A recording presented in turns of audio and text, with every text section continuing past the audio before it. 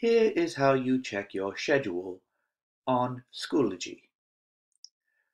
Once you have logged in to your Schoology account at heritagepeak.schoology.com, move over to the upper right-hand corner and click on your name.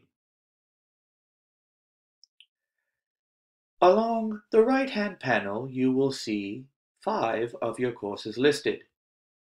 Select See All.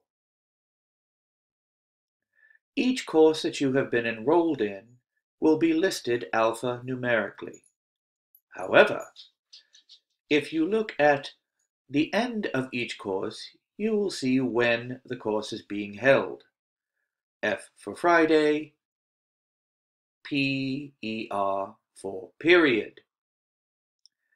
If the course is followed by an IS, this will indicate it's an independent study course for which there is no actual class period held.